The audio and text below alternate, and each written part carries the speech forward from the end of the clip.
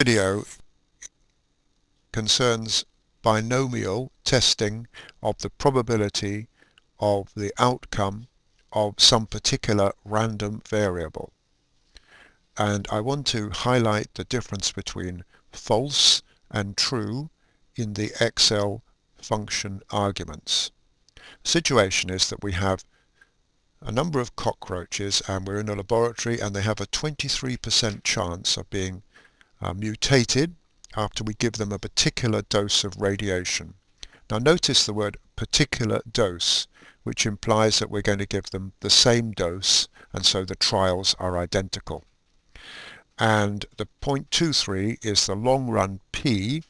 Maybe we've done a lot of these tests and we know that there's a 23% chance of them suffering mutation. So that's the probability of success or failure, perhaps, if you're the cockroach. And 10 is the number of trials we're going to do. N is 10, P is 0.23. So here we've got the X is the random variable whose outcome, the probability of the success of this outcome, we want to calculate. So first of all, we're going to do with 0.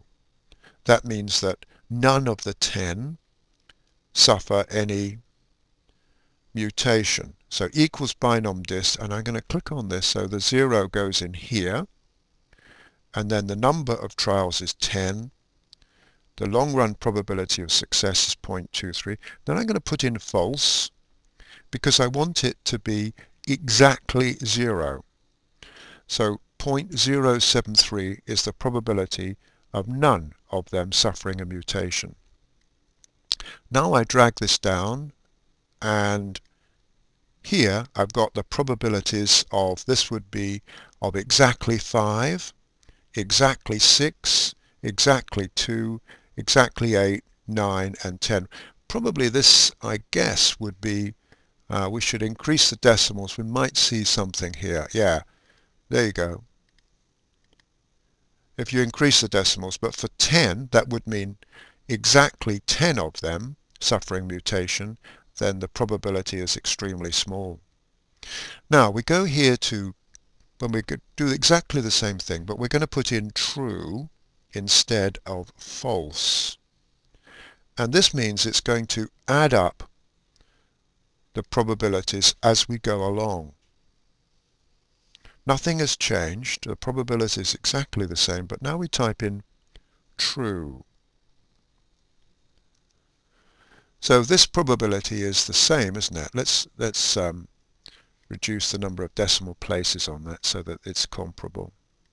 Okay, so 0 is going to be the same because there's nothing to add up as we go along from the left. But as we go down,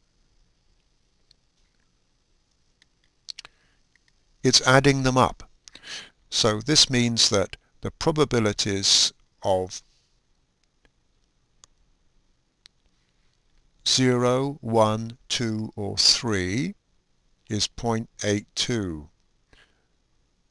That means that 0.82 is the probability of fewer than 3. You with me? Fewer than 4 would be 3, 2, 1 and 0. Here 0.997 is the probability of 5, 4, 3, 2, 1, 0. That means fewer than 6. Fewer than 6. So we could use this to get the probability of, let's say we wanted to get the probability of P of X greater than or equal to 6, for example.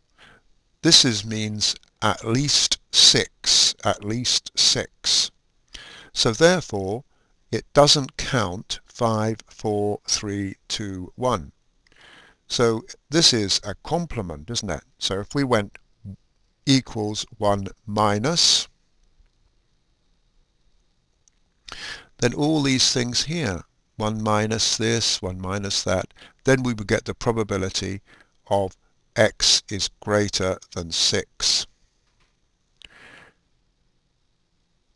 So notice the difference between the false and the true.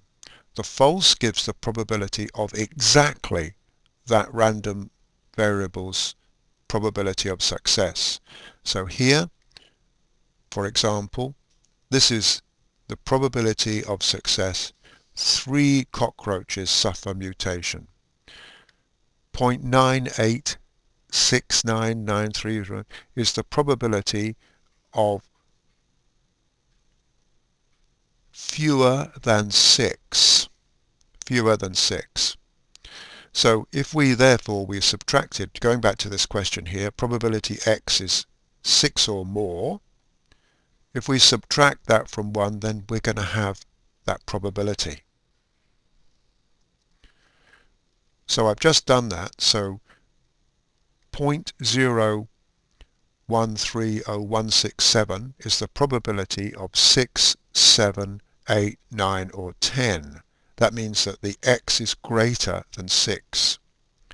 Let's try that by adding together the false probabilities, and it should come to the same, shouldn't it? So we'll go down here, 6, 7, 8, 9 and 10, and then add it up. And it's come to, no, it should not be a surprise.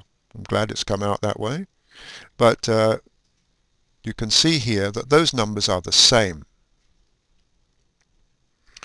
And we can extend this by, if we wanted the probability of, let's say, 5, 6 and 7, then we just subtract either side of those 3 numbers. So make sure you're clear on the idea between false and true.